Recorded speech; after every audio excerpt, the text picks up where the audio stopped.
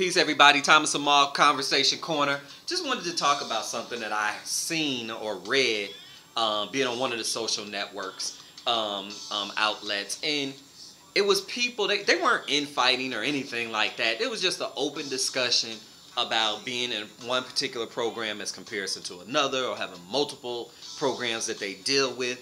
And, you know, does loyalty come into play? Or, you know, you're not feeding me and my family and I have to do what's best. And I'm just one of those that, yes, I do believe in multiple streams of income, but I also believe that you have to establish yourself.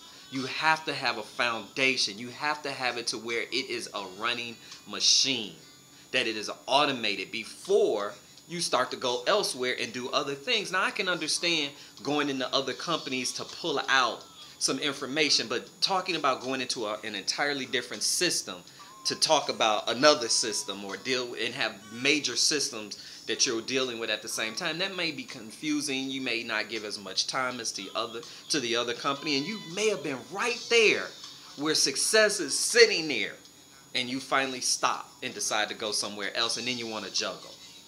You know, it just blows my mind how, and I love hearing everyone's opinions on things.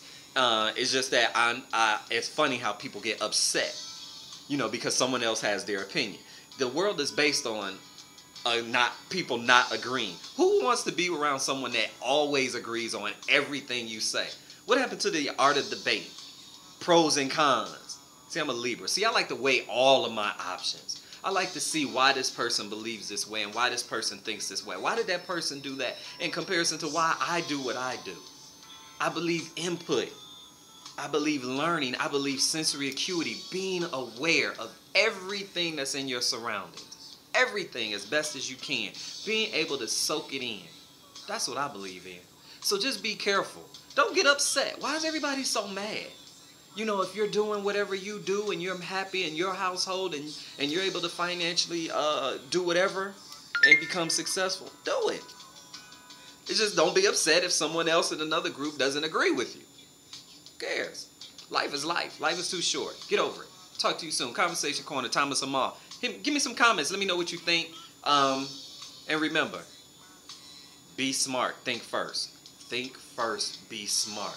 Talk to you, Conversation Corner. We have some big things coming up in 2014. I'm getting it going right now, man. Y'all better come on. Talk to me.